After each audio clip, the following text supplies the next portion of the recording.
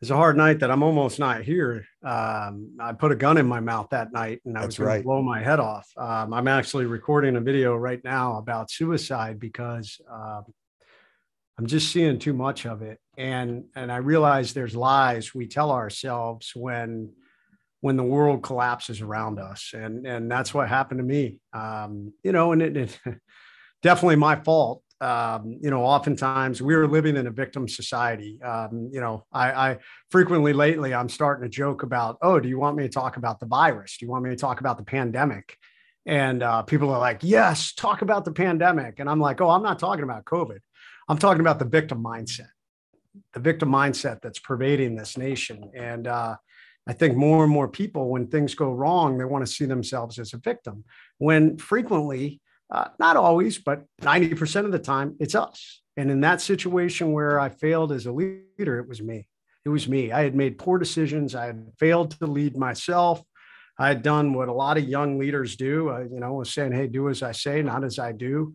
I was relying more on the rank on my uniform and less on my actions, and was just kind of tripping all over myself.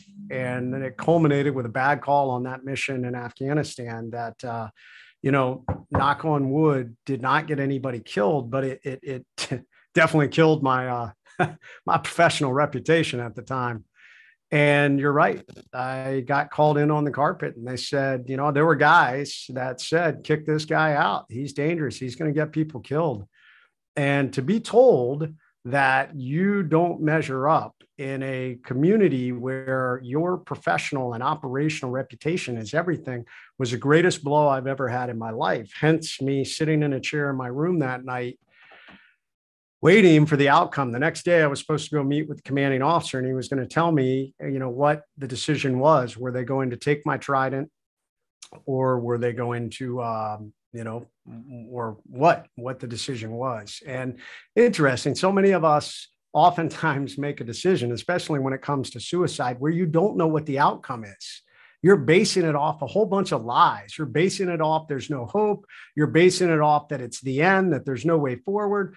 You're basing it off that, the world will be better off without me, or in this case, in my mind, the SEAL teams would be better off without me. I was an embarrassment.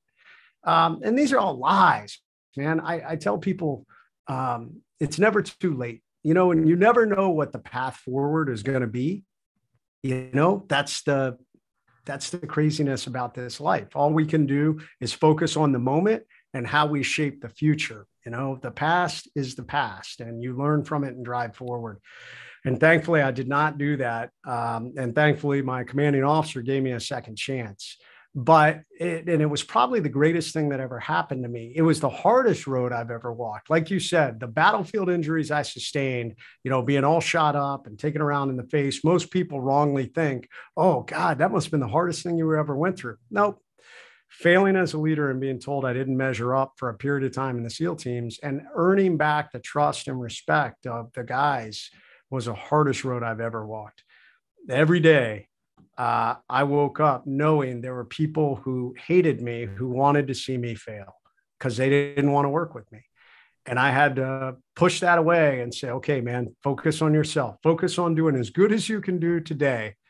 And tomorrow will be a new day and we'll attack it again. And I had some great mentors. I had some great leaders who believed in me and said, hey, man, we're going to give you a chance, but it's up to you, be a victor, not a victim.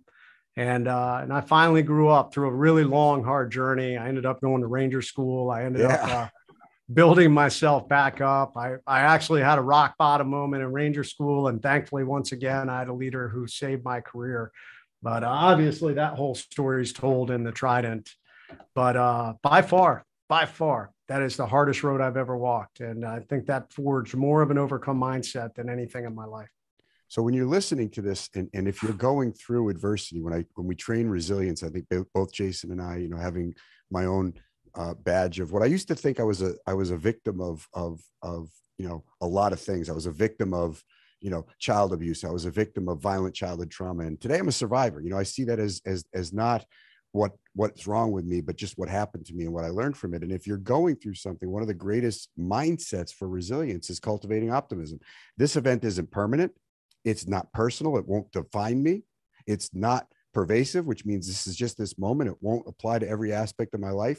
And there could be immense possibilities. It's like that idea that when one door closes, another door opens. And you actually went from having challenges as a leader to owning your part in it, seeing how you could take it, not personally, but as a possibility of learning more, and went on to probably grow and become an even better leader than you were, because you saw the parts of you wanted to change, and went to Ranger School and learned some stuff that you needed to know.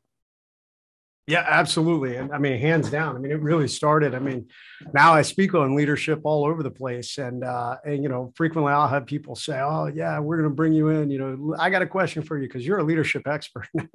No, I am a student of leadership. And that journey started back when I failed. And I think that's probably why I have such an appreciation for leadership, because, you know, I've seen good leaders and bad leaders. At one point, I was a bad leader. And it doesn't make me perfect. I still sometimes make mistakes as a leader within my own company, you know, but that's life. And that's where people need to understand. So many people, so many really, especially today, we are trying to create these black and white scenarios everywhere around us. Like literally, I mean, race is a perfect example right now.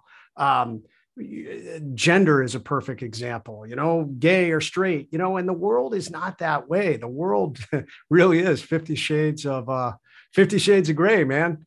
So you have to be able to look at all these things as a leader and understand, well, you know, I'm strong in this area, maybe I'm weak in this area, but no matter what, we're always growing and driving forward.